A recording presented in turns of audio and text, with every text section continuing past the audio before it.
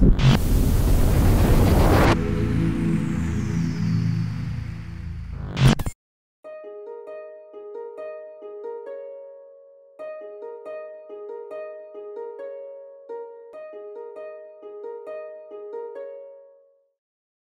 1970s proved to be a turbulent decade for America, as social unrest and the war in Vietnam continue to take a toll on the morale and the economy. President Richard Nixon's desire to see NASA reduce their budget after the costliness of the Apollo program results in a cancellation of Apollo missions 18 through 20. Manned space travel is ending as far as travel to the moon goes. The 70s will see NASA reinvent itself and rise from the ashes of Apollo on the wings of a new mode of space travel, the Space Shuttle. These are the further tribulations, sacrifices, and victories as man travels amongst the stars.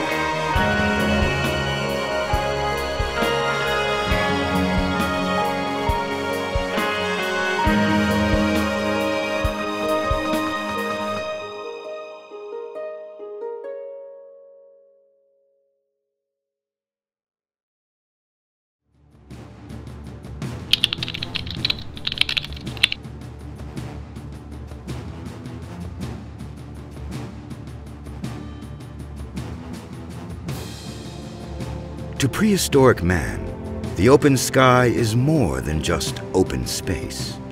It is the home of the gods. Around 3500 BC, Babylonian King Etana is portrayed as flying on an eagle's back on his journey to seek the counsel of the god Anu. Ancient Greece develops the myth of the architect Daedalus and his son Icarus. Trapped in a high tower, Daedalus crafts wings made of wax and feathers as a means of escape. Daedalus gives his son Icarus one warning: do not fly too close to the sun. Enraptured and giddy by his flight, Icarus soars too closely to the sun, itself the symbol of the god Apollo. His wings melt to nothing, and he falls to his death in the ocean below. Daedalus is forced to fly on, alone, lest he suffer his own son's fate.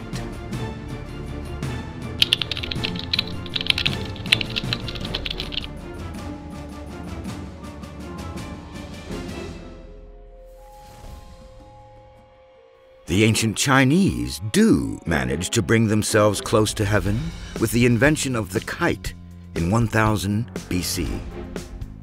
Often made of bamboo and silk, it harnesses the wind for everything from festive decorum to acting as a signal. In 559 BC, a prince named Yuan Huangtao, held prisoner by the emperor, survives a forced flight in an owl-like paper kite. He is the only royal prisoner to do so. The English Franciscan philosopher and cleric Roger Bacon goes beyond harnessing the wind. In 1250 AD, he first writes about creating a balloon of thin copper and filling it with liquid fire as a means of rising into the air. He also, in the hope of emulating birds, studies creating a flying machine with flapping wings. During the Italian Renaissance, between 1485 to 1500, Leonardo da Vinci envisions and designs a flying machine. Laying flat, the pilot operates flapping bat-like wings. This ornithopter will haunt would-be aviators for centuries to come. It is not air currents that allow man to finally soar, but hot air. On August 8, 1709, Lisbon-based Portuguese priest Bartolomeu Lourenço de Gusmão successfully demonstrates a small hot air balloon to the court of King John V.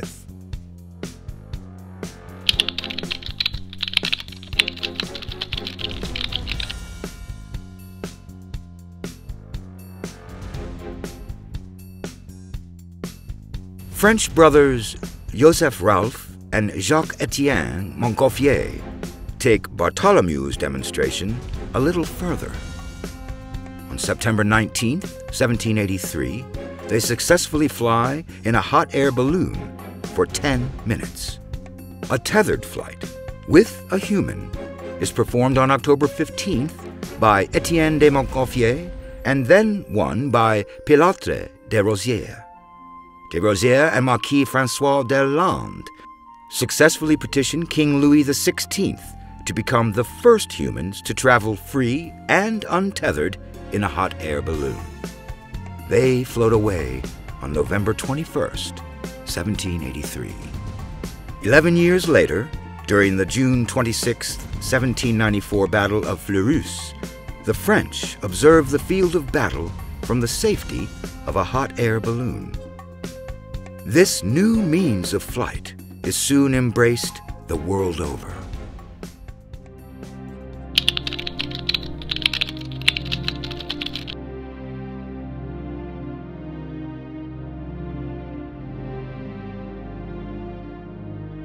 Balloonist Thaddeus C. Lowe meets with President Lincoln on June 11, 1861, to demonstrate the importance and power of aerial reconnaissance. His hydrogen-filled observation balloon, the Enterprise, floats across the street from the White House. With a telegraph wire stretched from balloon basket to the War Department, Lowe sends a groundbreaking message to President Lincoln. I have pleasure in sending you this first dispatch ever telegraphed from an aerial station, and in acknowledging indebtedness to your encouragement for the opportunity of demonstrating the availability of the science of aeronautics in the service of the country. For Lincoln, the hot air balloon will prove advantageous in the Civil War between the states. Lowe and an officer float over enemy lines at the First Battle of Bull Run to draw topographical maps. This act earns Lowe the title of Chief Aeronaut of the newly formed Union Army Balloon Corps, and will come hard-earned by the descent of the Enterprise's maiden voyage. Bull Run is the first of many times hot air balloons will be used in aerial surveillance during the war. The war between the states ends on April 9, 1865, with the surrender of Confederate General Robert E. Lee in Appomattox, Virginia. The Civil War is just the start of extending the field of battle to the heavens.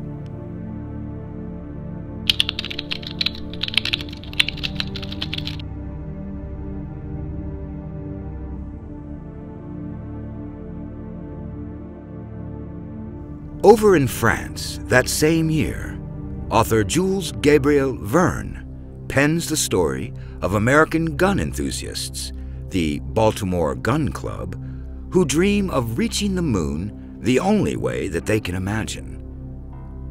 They build a giant cannon and bullet-like craft with which to escape Earth's gravity, and, at the book's end, successfully reach the stars. The book is entitled From the Earth to the Moon, and it's only the start of Verne's otherworldly musings. Verne continues the story 5 years later with Around the Moon, which will have a second life beyond the printed page. Indeed, nothing could equal the splendor of this starry world, bathed in limpid ether.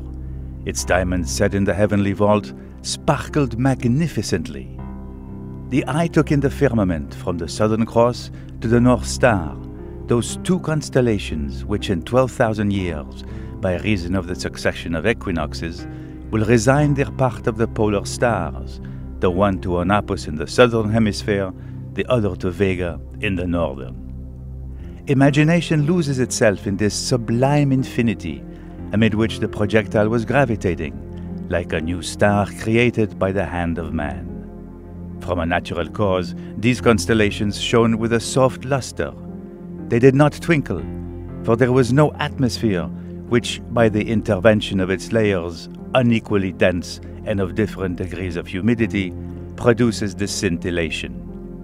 These stars were soft eyes, looking out into the dark night, amid the silence of absolute space.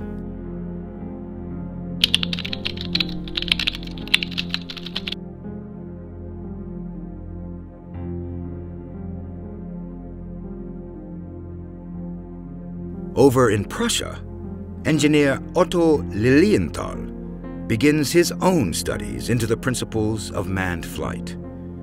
In 1889, he publishes his book, Bird Flight as the Basis of Aviation, and 2 years later, he successfully begins test flying gliders while still designing monoplanes and biplanes.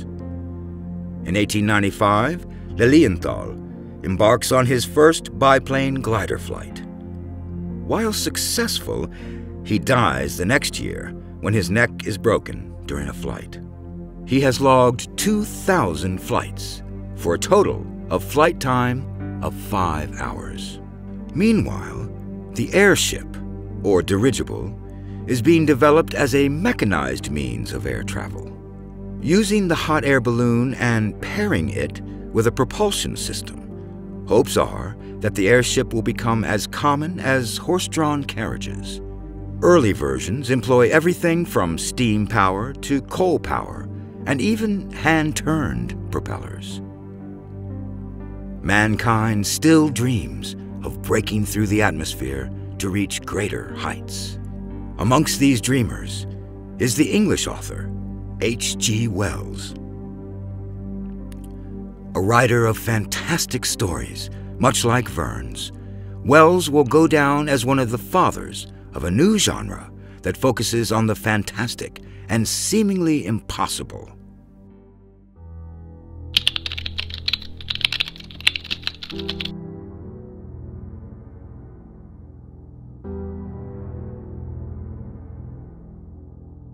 Verne's 1901 book, The First Men in the Moon, follows the adventures of a London businessman, Mr. Bedford, and a crackpot scientist, Mr. Cavor, on their quest to reach the moon. Using a ship made of fictitious anti-gravitational elements, they leave the Earth and experience weightlessness beyond its atmosphere. He pointed to the loose cases and bundles that had been lying on the blankets in the bottom of the sphere. I was astonished to see that they were floating now nearly a foot from the spherical wall. Then I saw from his shadow that Cavor was no longer leaning against the glass. I thrust out my hand behind me and found that I too was suspended in space, clear of the glass. When they arrive on the moon, they encounter a race of aliens named Selenites. By story's end, Cavor stays on the moon with its people, but is forbidden to make transmissions to Earth when the Selenites learn of man's propensity for war. Filmmaker Georges Méliès will take the works of both Wells and Verne and bring them to life in an early silent film. A magician, Méliès latches on to the new medium of film to create magical illusions on the motion picture screen. Referred to as a cinemagician, Méliès is the pioneer of special effects. His masterpiece, A Trip to the Moon, stars Méliès as Professor Bobin-Fouillis, president of the Astronomic Club, who convinces his club members to build a space capsule. The bullet-like capsule, launched from a cannon, pierces the right eye of the man on the moon. Facing the Selenites, the scientists managed to push their capsule off the edge of the moon, down through space, and into an ocean on Earth, where they are rescued and given a hero's welcome. The film borrows much from Jules Verne's From the Earth to the Moon and Around the Moon. A Trip to the Moon is a worldwide success. Méliès' pioneering of special effects makes it an unprecedented spectacle, and one that audiences frequently indulge in. Over 100 years later, its images remain iconic. The Mercury, Gemini, and Apollo space programs resulted in wasted spacecraft components, viewed as an expense to the budget-conscious Nixon administration. As Apollo comes to a close, NASA seeks a solution that will be reusable and, by nature, much more cost-efficient.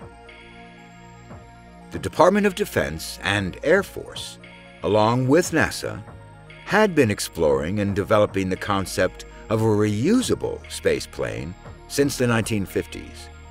But it is actually NASA's goal of an orbital space station and the subsequent need of astronaut transport to and from that necessitates the creation of an actual space shuttle. This space shuttle will also help with satellite launch, maintenance, and retrieval, delivery of supplies to a space station, and it will also carry regular orbital missions.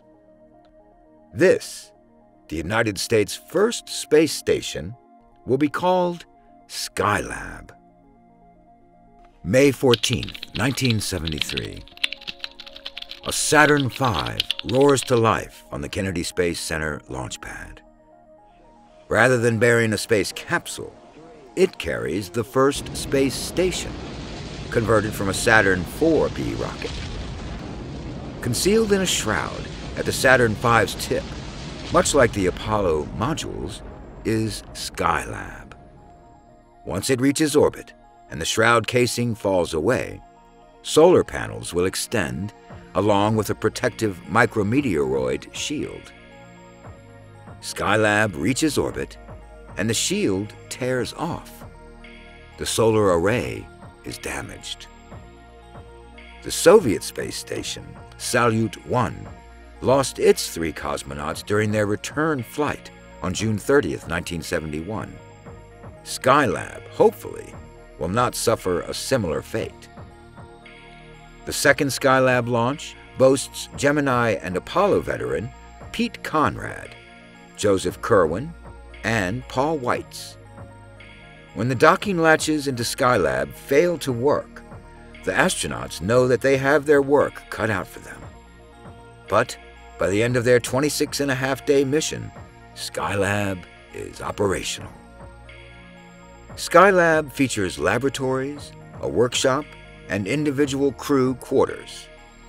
2 more crews will fly to Skylab for missions of 59 and 84 days. On February 8, 1974, the last astronauts leave the U.S.'s first space station. They leave the door unlocked for future visitors. Things aren't as calm on Earth as they are in space. President Richard Nixon, amidst investigations into the Watergate break-in, resigns the presidency. Just 9 months prior, Vice President Spiro Agnew had himself been forced to resign under charges of bribery and tax evasion. To continue to fight through the months ahead for my personal vindication would almost totally absorb the time and attention of both the President and the Congress in a period when our entire focus should be on the great issues of peace abroad and prosperity without inflation at home. Therefore, I shall resign the presidency effective at noon tomorrow. Vice President Ford will be sworn in as president at that hour in this office. House Speaker Gerald Ford finds himself ascending to the vice presidency and then to the presidency itself. he is sworn in as the 38th President of the United States. I am acutely aware that you have not elected me as your president by your ballots. So I ask you to confirm me as your president with your prayers. And I hope that such prayers will also be the first of many. If you have not chosen me by secret ballot, neither have I gained office by any secret promises. I have not campaigned either for the presidency or the vice presidency. And so, the United States of America continues its struggle. Space travel does, however, succeed in building diplomatic inroads between the U.S. and former space rival, the USSR. The Apollo-Soyuz test project brings 2 astronauts in an Apollo capsule together with 2 Soviet cosmonauts in their ship, the Soyuz. July 15th, 1975, 8:20 a.m. Eastern. Cosmonaut Alexei Leonov, the first man to ever perform a spacewalk, and Valery Kubasov lift off.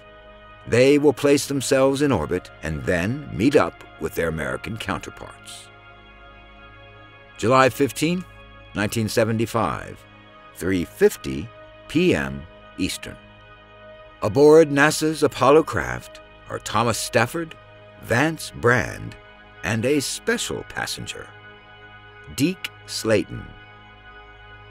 Finally cleared from any health concerns, Slayton has waited years for the chance to reach the wonders of outer space. 2 days later, the ships successfully dock. At 3:17 p.m., the hatch between the ships opens, and Stafford and Leonov share an historic handshake. Soviet General Secretary Leonid Brezhnev and U.S. President Ford each transmit messages to the space explorers. Astronauts and cosmonauts spend 44 hours together in the makeshift space station, where they perform experiments, speak each other's language, and cement the relations between the two nations. Apollo-Soyuz is an historic coming together that marks the end of the space race and a beginning of an era of cooperation. It is also a final and bittersweet send-off to the Apollo program, as the Space Shuttle program looms large in its place. For Deke Slayton, the thought of reaching space in his 50s seemed an impossibility in the years before. But he has finally achieved his dream. May 25th, 1977, a young filmmaker by the name of George Lucas achieves his own dream. Star Wars, Lucas's space opera, is released to movie theaters everywhere.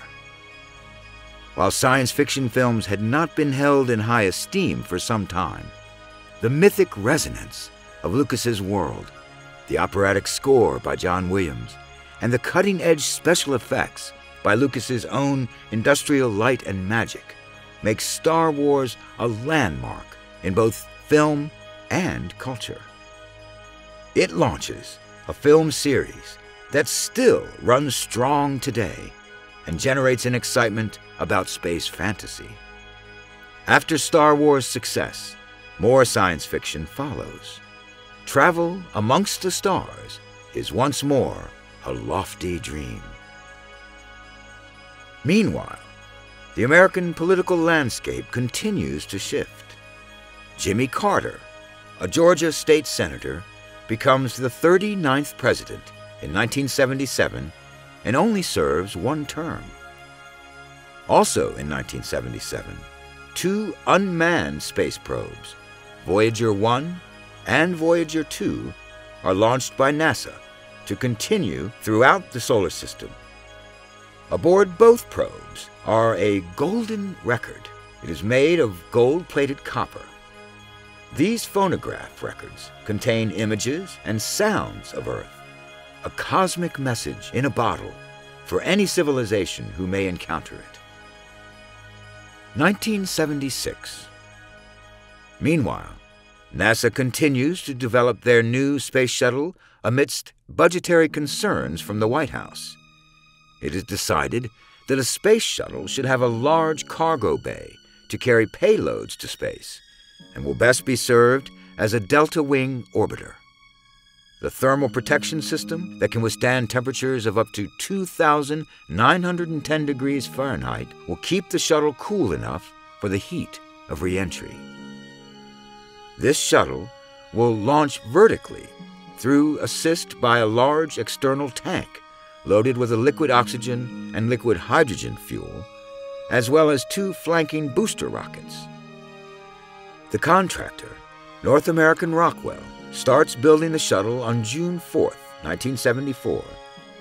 It goes by the name Orbiting Vehicle 101, or OV-101, but it will soon gain another name. A letter-writing campaign to President Ford by fans of the TV show Star Trek, off the air since 1969, urges the OV-101 to be rechristened after the fictional spaceship commanded by William Shatner's Captain Kirk.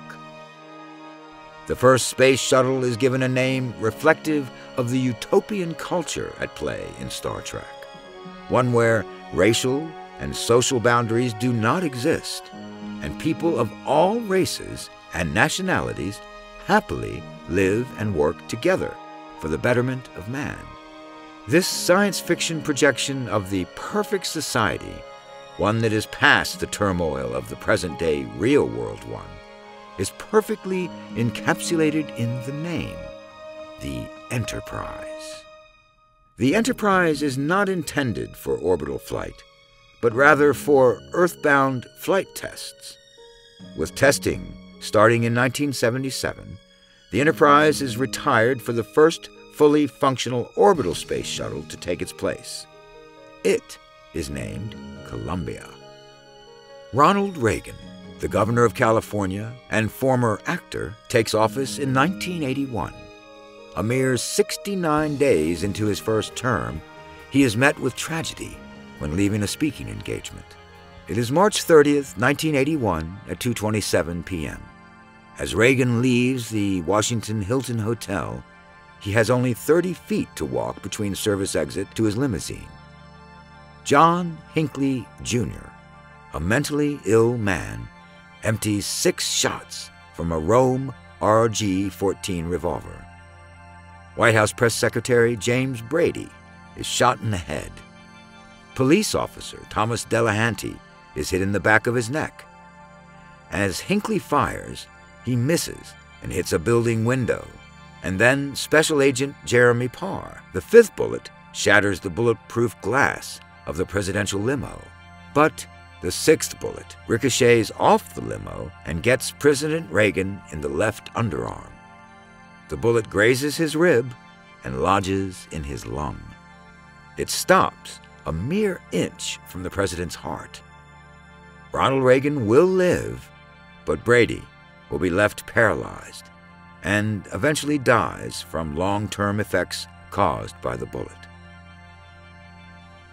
April 12, 1981, 7 a.m. Astronauts John Young and Robert Crippen sit in the Columbia on its launch pad at Cape Kennedy. President Reagan, freshly back from recovery, will watch the launch from his Lincoln bedroom in the White House. Unlike the earlier NASA programs, the Space Shuttle does not receive an unmanned test flight. This complex vehicle surpasses anything that has come before. As Young and Crippen await countdown, they also await the chance to activate Columbia's powerful 3 rocket boosters, along with the twin solid rocket boosters flanking the side of the added tank. Columbia thunders up and off the launch pad at full power. After about a minute, it reaches 33,600 feet, and the engines are cut back to 75%. 1 minute later, the solid rocket boosters fall off the orbiter, and parachutes deployed splash down for retrieval in the ocean with reuse in mind. Around 8 minutes later, main engine cutoff happens, and the external tank drops off shortly thereafter, where it breaks up in the atmosphere. The orbital maneuvering system thrusters briefly fire up to ensure proper trajectory, and the space shuttle reaches orbit. Once in space, the Columbia will use any combination of its 46 rocket boosters placed around the shuttle itself to maneuver. Young and Crippen's flight lasts for just over 2 days before they re-enter Earth's atmosphere, and then they direct Columbia to runway 23 at Edwards Air Force Base in California. The age of the space shuttle has begun. April 4th, 1983, 1:30 p.m. The second space shuttle started life as a shuttle mock-up for testing purposes and is overhauled and completed as a fully functional shuttle. The first Challenger crew are Commander Paul Weitz, pilot Carol Bubko, and mission specialists Donald Peterson and Story Musgrave. June 18th, 1983, 7:33 a.m. When Challenger leaves the launch pad at Kennedy Space Center for its second flight, it has an historical member amongst its crew. Stanford University doctoral student Sally Ride answers an ad in the newspaper to become an astronaut. By the time she makes the final cut the next year, she has finished her studies and earned her PhD. Dr. Sally Ride will become the first female astronaut. During her intensive training, she learns to not only fly a jet plane, but also shifts into the realm of engineering to help develop a robotic arm. Crippen, one of the pilots on the first space shuttle flight, selects her on this basis. The very private and reserved Dr. Ride has other challenges, however. That of the chauvinism of the 1980s. After having to field questions hinged on her gender, Ride eventually states in a press conference that it's too bad this is such a big deal. It's too bad our society isn't further along. That first Challenger flight is not a token flight for the young astronaut, but the beginning of what will be a rich and pioneering career in science and education. Challenger's next flight features mission specialist Dr. Guyon Guy Bluford, the first African-American in space. Dr. Bluford received a degree in aerospace engineering from Penn State in 1964 before flying 144 combat missions in Vietnam for the Air Force.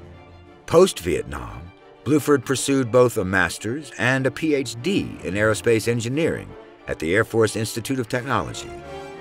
When NASA gets him in 1979, he brings a level of experience on par with, if not exceeding, those of most NASA astronauts. November 28, 1983, 11 a.m.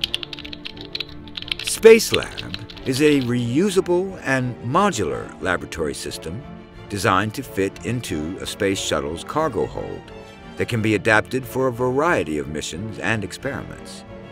It will fly on 22 shuttle missions and give scientists further insights to the effect of space and zero gravity. When Discovery takes off for its fourth flight, it boasts a payload specialist among its crew. Senator Jake Garn from Utah becomes the first politician to fly aboard a space shuttle. Garn has logged 10,000 hours as a pilot through service in both the National Guard and the Navy. Garn offers himself up as a guinea pig for motion sickness tests. It will be an intensive 167 hours of his life. Space adaptation sickness is much like car sickness, but it is intensified by having a greater area to free float in zero G. The level of Garn's space sickness is so great that NASA informally names a scale after him, the Garn scale. Columbia does come close to tragedy upon landing, however. The shuttle brakes are damaged, and a tire is blown. It is Commander Bobco's quick thinking and skill that saves the crew from potential disaster.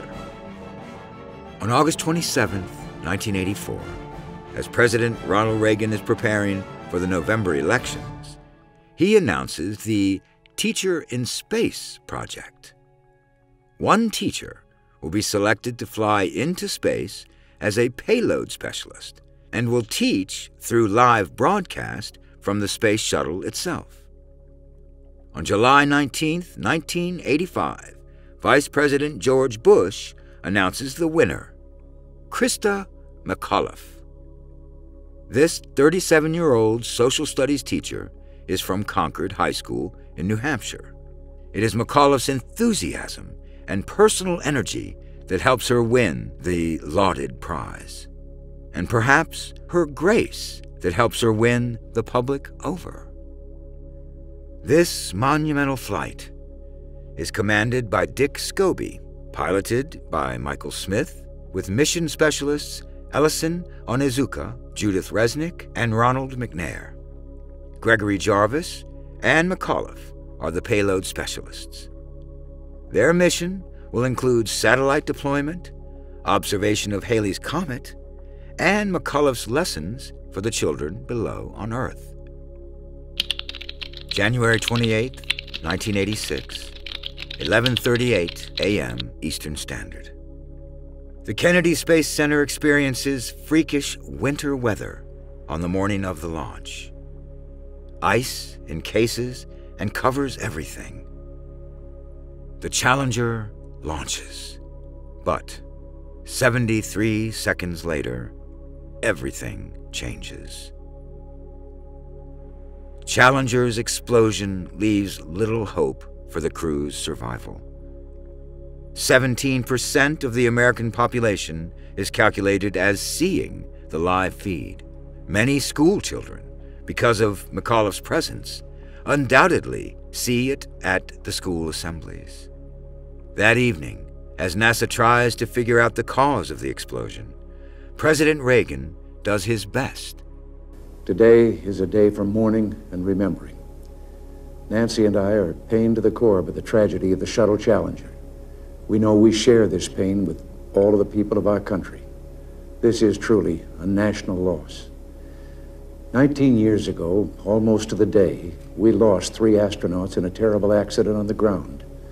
But we've never lost an astronaut in flight. We've never had a tragedy like this. And perhaps we've forgotten the courage it took for the crew of the shuttle. But they, the Challenger 7, were aware of the dangers, but overcame them and did their jobs brilliantly. We mourn 7 heroes: Michael Smith, Dick Scobie, Judith Resnick, Ronald McNair, Ellison Onizuka, Gregory Jarvis, and Christa McAuliffe. We mourn their loss as a nation together. The families of the 7, we cannot bear, as you do, the full impact of this tragedy. But we feel the loss, and we're thinking about you so very much. Your loved ones were daring and brave, and they had that special grace, that special spirit that says, give me a challenge, and I'll meet it with joy. They had a hunger to explore the universe and discover its truths. They wished to serve, and they did. They served all of us. We've grown used to wonders in this century. It's hard to dazzle us. But for 25 years, the United States space program has been doing just that. We've grown used to the idea of space, and perhaps we forget that we've only just begun. We're still pioneers.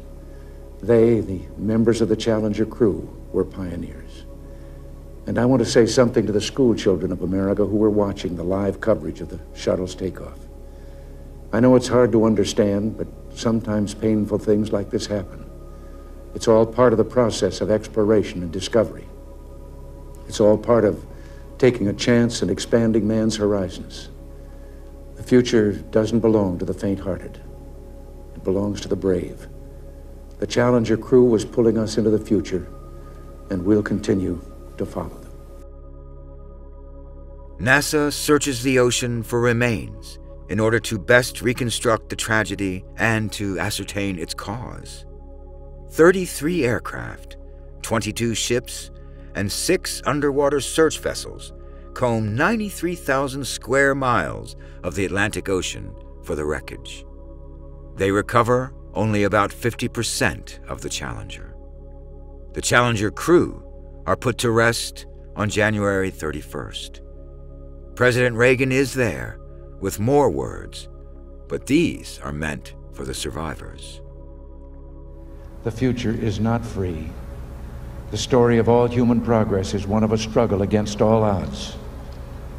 We learned again that this America, which Abraham Lincoln called the last best hope of man on earth, was built on heroism and noble sacrifice. It was built by men and women like our 7-star Voyagers, who answered a call beyond duty, who gave more than was expected or required, and who gave it little thought of worldly reward. Today, the frontier is space and the boundaries of human knowledge. Sometimes when we reach for the stars, we fall short, but we must pick ourselves up again and press on, despite the pain. Our nation is indeed fortunate that we can still draw on immense reservoirs of courage, character, and fortitude, that we're still blessed with heroes like those of the Space Shuttle Challenger. Video footage of the launch shows smoke puffs coming from partway up the right solid rocket booster. It is leaking out where 2 rubber O-rings used in sectional assembly meet.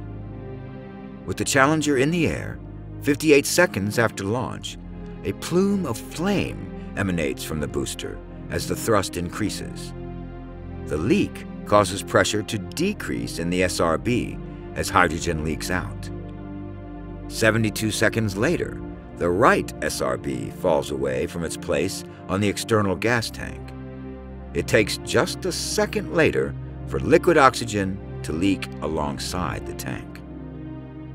This results in a combustible cloud that engulfs the shuttle and the tank. The vapor cloud conceals the Challenger's breakup. The crew cabin section of the Challenger emerges from the cloud, blown away from the rest of the shuttle. Due to a variety of factors, from the depressurization of the cabin to the 200G impact of it in the ocean, experts are unable to determine the exact time of death. The low temperatures that January morning caused the O-rings to turn brittle and not expand to seal the joint as required.